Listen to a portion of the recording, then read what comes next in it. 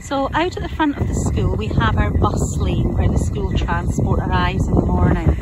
So it comes down the hilled entrance, and then this is our bus lane here, and the bus will drop you off in the morning so that you can then make your way into school. If you are allocated transport from Midlothian Council, they will send you a letter with all of those details, and if you click on the other little video beside this one, it explains the bus pass system.